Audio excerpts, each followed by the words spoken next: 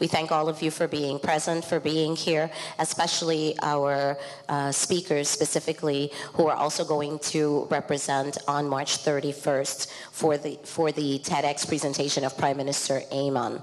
And so now we just want to focus a little bit more on the Aruba portion. So as many of you already know, on March 31st, our Prime Minister, Mr. Mike Eman, will be presenting TEDx Binnehof. This day represents a very important day for Aruba because on this day, we will have the unique opportunity to share the vision of our island, not only with the Netherlands, but with the entire world. As you just heard from Mr. Stolzo, we're talking billions of people, not millions, but billions. So we are very excited about that. And on this day, 44 Dutch embassies, together with partners around the world, will be watching TEDx Binnehof. More than 3,800 viewing parties will be held, and it is exactly for this reason that we are here today. Today is the day that we announce that Aruba is also hosting a viewing event, and that viewing event will take place on March 31st from 9 a.m. to 12 noon, and we will be hosting our TEDx Binnehof viewing right here at Cas di Cultura. We will have several well-known speakers from the field of sustainability and innovation. Our speakers are going to be Mr. Ryan Oduber, seated to my right, as well as architect Mr. Luis Huertas, who is not able to be here with us today. To my left, we have Professor Dr. Ryan Peterson, as well as Mr. Glenn today, who is also not able to be here, but they represent the University of Aruba. And in addition to that, we have Susie Maduro from CETAR, seated to my left. And of course, we cannot forget our Minister of Economic Affairs, Mr. Mike de Mesa. And so after the presentations are made, we will be live streaming our Prime Minister's TEDx Binnehoff's presentation to later follow with a panel discussion consisting of these individuals. And that will happen on March 31st. So before I ask the speakers to give a little bit of information as to the role they're going to play on March 31st and specifically what topics they're going to cover, I just want to take an opportunity to thank Cas di Cultura, first and foremost, CETAR, Aruba Tourism Authority, Aruba Investment Agency, the University of Aruba, DBB, Ministerie van Economische Zaken, Ministerie van Algemene Zaken, as well as the Bureau Innovatie. So we just want to thank all of you for your roles, your input, your support of this event that's coming up on March 31st. And so we don't have the representative for Cas di Cultura with us right now, who is Mr. Jonathan Vieira, but Cas di Cultura, of course, is a major partner in this event. So what I would like to do is I would like to ask Susie Maduro of CETAR to just tell us a little bit about the role that CETAR is playing with this event. Well, for CETAR, as the #1 national telephone company and telecommunications company of Aruba, it's a great pleasure and honor because this is an opportunity not only for our company, but for Aruba to shine and give information to the whole world about even we are a small, tiny island in the Caribbean, so many things innovative and in different ways we're looking at the world and to make it a better place. And I think our Prime Minister will do a great job because he is very inspiring. So I hope this event will inspire other islands too, and that we will be, giving an example for the rest of the world. Excellent. Excellent. Thank you so much, Susie. Thank you. I'd also like to ask Professor Dr. Ryan Peterson if maybe you can just share with us a little bit about the role you're going to play and the subject matter that you are going to discuss. All right. Thank you very much, Michelle. Good afternoon, everyone. For me, it's a pleasure and an honor to be here today, but also be able to share some thoughts with you on March 31st on, solutions towards sustainability. For the past 10 years, scientists across the globe have been looking for solutions. We understand the challenges that we have, and oftentimes those challenges are even bigger for small island states. My presentation will focus on how small island states, through certain mechanisms, particularly through society and ecological policies and programs, can overcome these environmental ecological challenges that they have in order to improve the sustainability. And particularly, I'll be looking at reviewing, let's say, in about 10 minutes, 10 years of research in about 10 bullet points on the solutions that seem to work, and with a particular emphasis, actually, on how we go from the global challenge that we have to the local solutions and what these local solutions mean for other societies. And there are a couple of surprises and discoveries we made, actually, throughout those studies that we did, outlining the habits and how you break those old habits and how you instill the resilience and the innovation to develop a more sustainable society. And those lessons that we've learned here in Aruba based on our studies here are quite enlightening if you compare that to other studies conducted in larger countries. So by this, an invitation to everyone to assist and attend, and congratulations to Aruba, obviously, for achieving this great milestone. Thank you. Thank you, Dr. Peterson.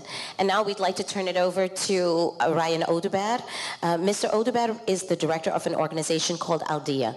And if you could just maybe tell us a little bit about what your organization does, and also the role that you are going to play as a speaker for us on March 31st. Hi, thank you for having me here. Aldea stands for Artistic Lab for Design, Architecture, and Ecology.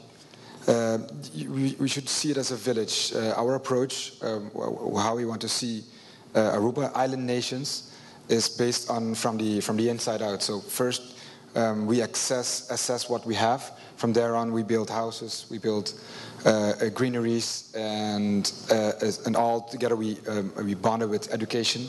And the strongest one is art. So art would be the glue between all those facets.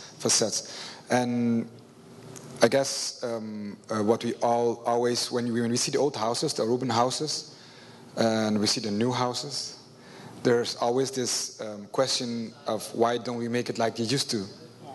Thick walls, we use local materials.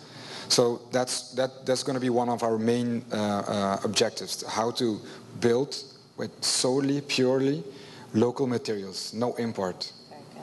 Very good. Excellent. Excellent. And of course, there's the way we built the old houses, right? It was so that the breeze could just flow through and keep the place cool. Excellent. Low impact and passive energy. Yeah. Yes, and this all leads towards Aruba's goal of 100% sustainability by the year 2020, right? Correct. Correct. Excellent. Thank you, Mr. Odeberg. And then lastly, on our panel, we have our Minister, Mike de Mesa. And if you would maybe share with the members of the press that are present today, Minister de Mesa, a little bit about TEDx, the event, and your take on it and the representation of Prime Minister Eman in TEDx. Thank you very much, Michelle.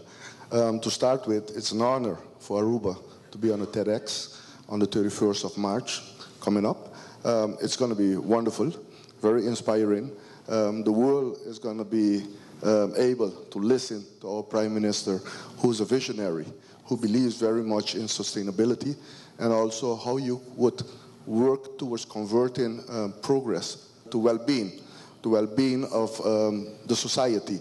It is very important. Many places you listen and you see progress, and yet the well-being is not carried on to everyone in the society. And that's something very important. And therefore, it is never sustainable. We believe very much in the sustainable envelope of the community as a whole. Everything we do in our economy, in our way of living, and we are very much focused in that direction. As a matter of fact, the Prime Minister believes very much in quality versus quantity. For many years, Aruba, for example, concentrated very much on quantity in everything, looking at the gross domestic product, the GDP, doing a calculation, how we should increase that number. And yet, if you look at a certain moment, it doesn't really have a marginal benefit to the people, to the community, to everyone that living on the island. And we have taken the decision to concentrate more on quality for everyone in the island. So when you have progress, you should share that with everyone. And finding sustainable solutions. In 2012, our Prime Minister, together with Mr. Richard Branson in Brazil, Sao Paulo, announced that Aruba has a target for the year 2020 to be 100% sustainable. Only alternative energy, sustainable energy. And we're focusing on that. As a matter of fact, we can say by the end of year 2015, we should have our demand supplied by 50% of alternative energy. And working then towards the next 5 years, it's going to be a tough job.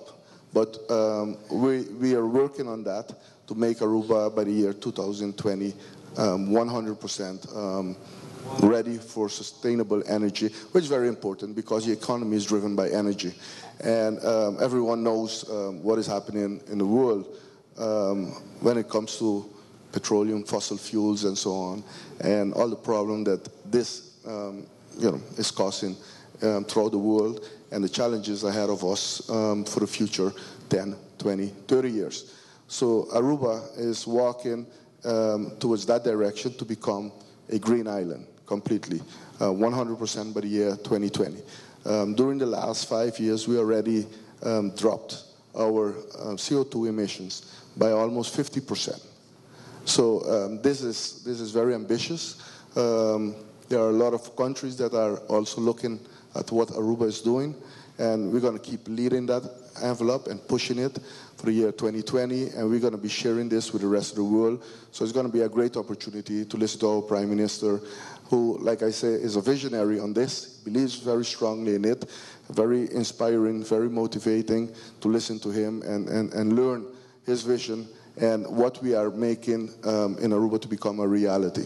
So I would invite everyone on the 31st of March to around the world to be part of this. Like you said, right here in Cas di Cultura in Aruba, we'll have the sessions. We'll be listening to some great speakers. Professor Dr. Peterson is one. I guess we'll have Odebear also there, right? Yes. Yes, and we'll have also the top guy of the university also, Mr. Today, and some other people. So it's going to be great. And in Den Haag, it's going to be wonderful.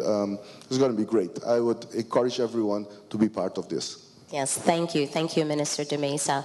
Minister de Mesa is not only our Minister of Economic Affairs, but also of Energy. And as you can hear from the speakers this morning, they are all very excited, very proud that Aruba is going to be part of TEDx Binnehof on March 31st, that Prime Minister Eman has been invited to be a speaker at that event, says a whole lot about the respect that the world has for the small island nation called Aruba.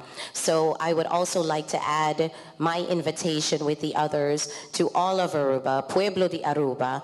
This is an opportunity for you to come to Cas di Cultura on March 31st from 9 a.m. to 12 noon. It is complimentary free. There is no cost involved for you to be part of it. And so please, if you would send an email to Genire, Geniree.Gonzalez, Gonzalez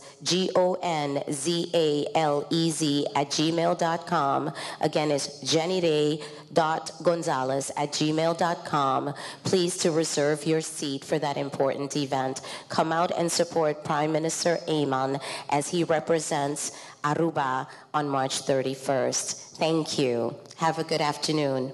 Good afternoon. Thank you. Thank you. Thank you.